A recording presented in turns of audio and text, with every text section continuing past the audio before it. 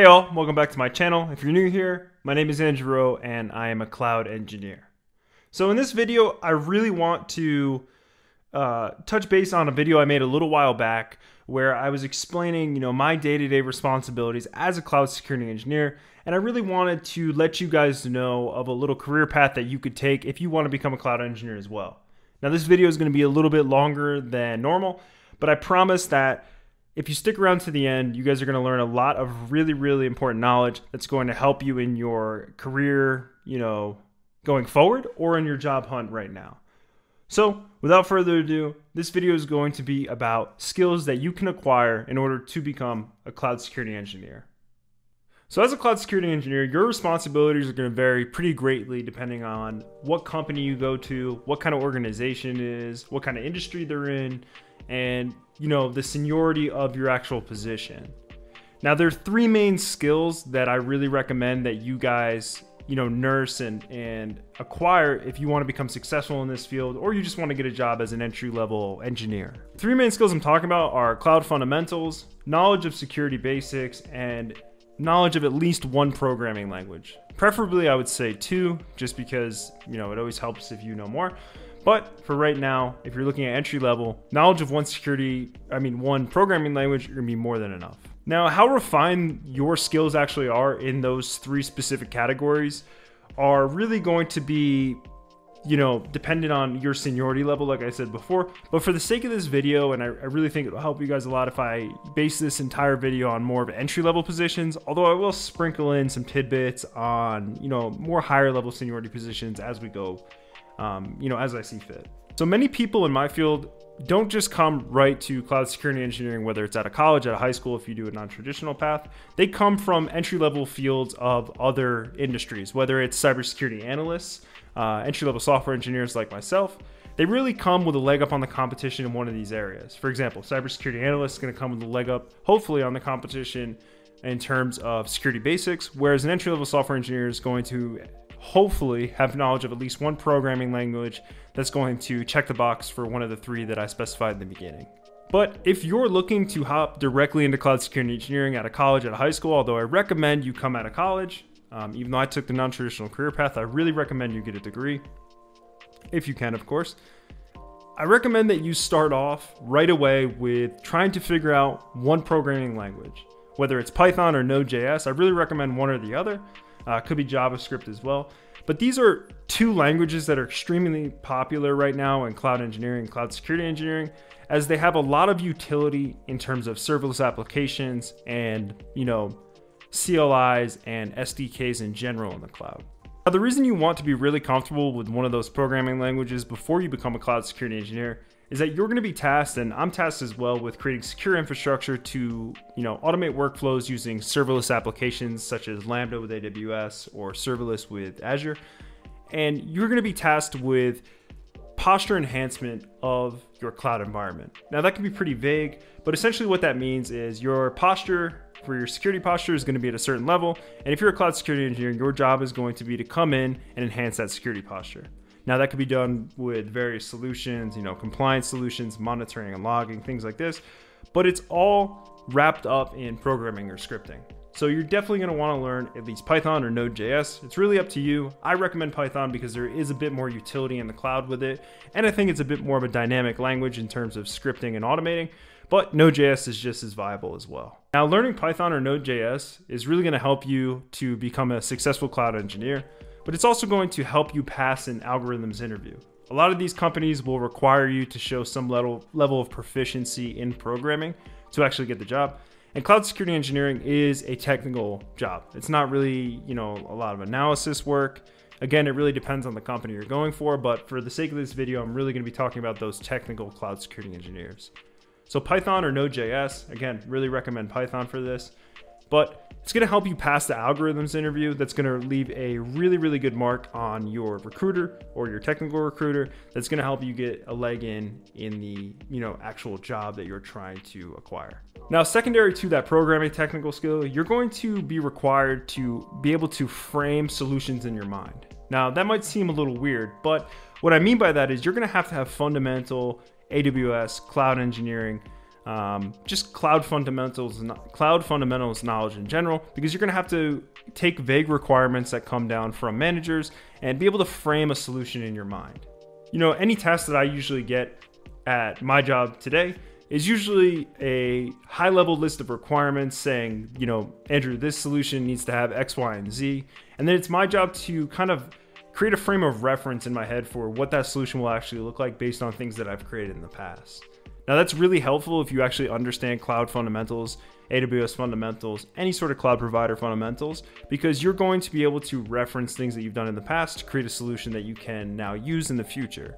It also helps you to understand, you know, basic cost analysis of solutions, because oftentimes you'll find a solution that may be best to solve the problem, but it's not necessarily going to fit the business needs of that actual company or the client you're working with, because it's very, very costly. So if you have an understanding of cloud fundamentals with things such as IAC or infrastructure as code, serverless applications, you're gonna have a huge leg up on the competition, as you're already gonna have that frame of reference of how to create specific solutions in your mind. And that's only going to help you when you go to create more in the future. You have a really solid foundation to build on.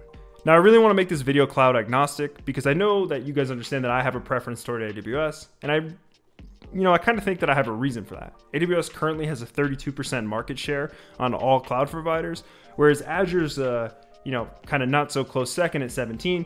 And then we have, Google Cloud at 6%. So it really would be more bang for your buck to stick with AWS if you were trying to get a job, just based solely on statistics. But I also can't discount Azure as a viable option to actually getting a job in this field. Now, in terms of some free courses that I recommend, and all the courses I'm going to recommend in this video are absolutely free on YouTube, I really would recommend Simply Learn. First of all, Simply Learn is really, really good for basics. It's going to show you at a high level what the cloud actually is. It's excellent for engineers that are just coming in at an entry level. Say you've never had any sort of cloud experience, whether that's you're coming from on-prem, you're coming from a software engineering background. This is going to show you the basics of the cloud, not only at a price analysis model, but also just basic resources in general. And I really think it's a great starting point for you to start your career in the cloud. The next resource I would recommend is actually from Free Code Camp, and it's going to be a AWS Basics for Beginners guide. And I'll leave a link down in the description for all these videos. But this is going to be more in depth, and it's actually a pretty lengthy video, but I really recommend that you skip down on the scrub bar to see exactly where you want to get better in or what you're unsure of. But a ton of basic solutions are gone over in this video, as well as basic resources, what they are, how they're used, and how you can better speak about them in your interviews to actually pass your verbal interviews. And lastly, another video I recommend is the AWS Cloud Practitioner Guide from Free Code Camp again.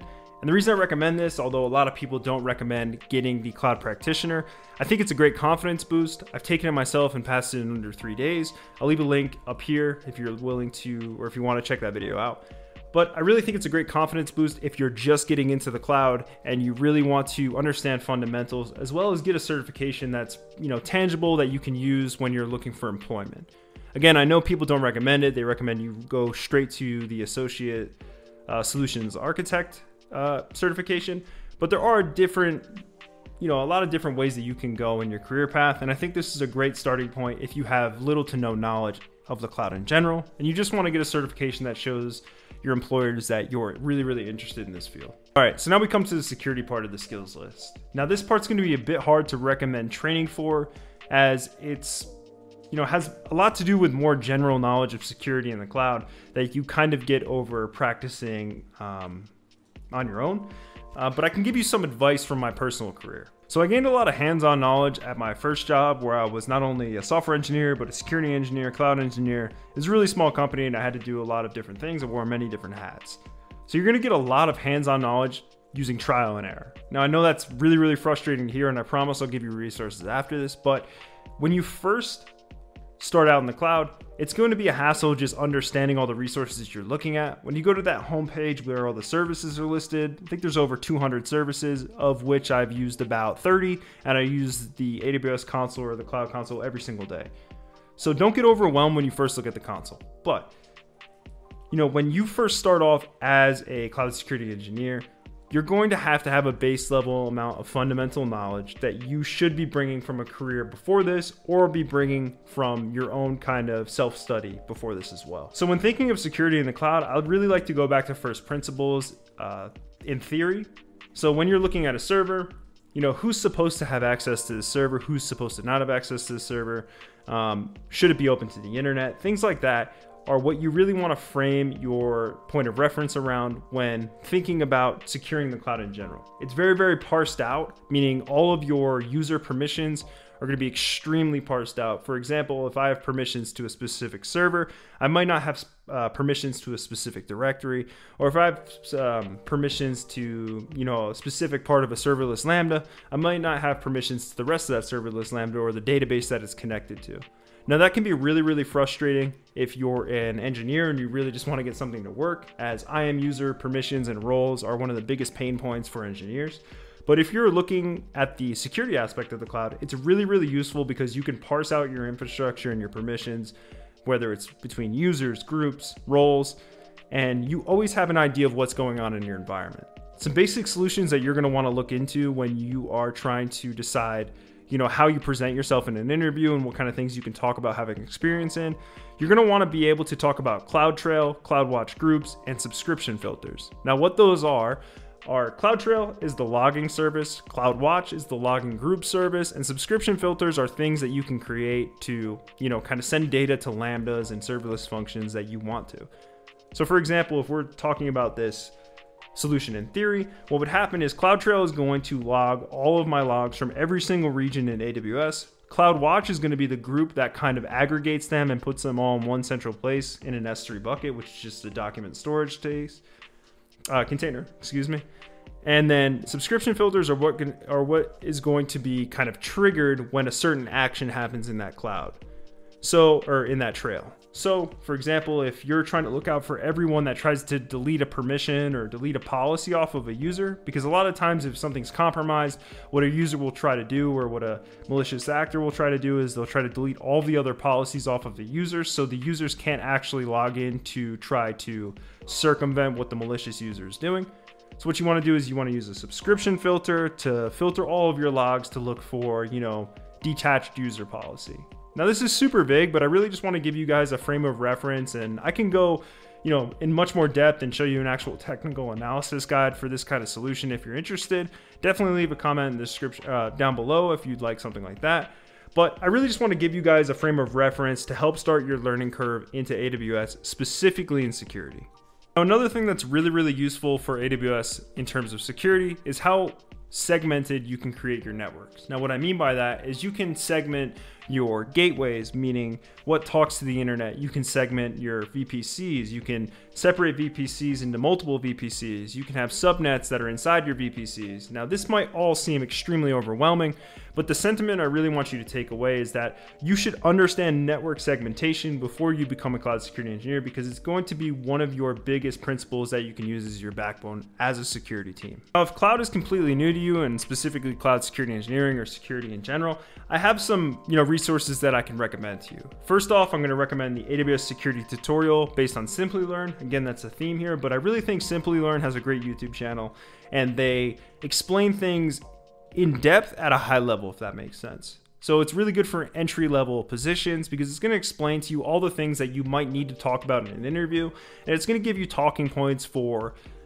things that you can go and research yourself. When an interviewer asks you, do you have any experience with this? You can say no, but I understand how it works, and here's how. That's always a great starting point when you're in an interview. Just keep the conversation going, and always be able to talk about something even if you don't fully understand it yet. I'm not saying lie to people and say you understand it, but you can always be like, hey, here's some parts of it I understand. I'd be happy to research more of it for you. Now, next one is going to be the reinforced talk. I think it's from 2018. This is going to be a bit of a longer video, but I think it's really important because it shows a lot of the new age technology in 2018, which is kind of fundamental technology now. And if you understand all of the assets and resources that they're using in the reinforced talk, I think you're gonna have a really good time at not only passing an interview, but also being a successful cloud engineer or cloud security engineer in general. While I do recommend these certain kinds of resources, I also recommend, if you're completely new, to get your Security Plus. Now, before you guys freak out and yell at me saying Security Plus is on-prem, I understand that. but it's going to give you knowledge of basic security principles that still, have to do with cloud. They're just kind of more on the back end. Now in cloud, or AWS specifically, you're going to have, what's called the shared responsibility model. I'll definitely leave a link for it in the description below. But here's kind of a vague, little graphic that they usually put out. So what it does is it creates a separation of duties between what is AWS's responsibility or what is the cloud's responsibility. And this isn't AWS, centric. Every single cloud provider has one of these, but some resources and some responsibilities are going to be on the cloud provider.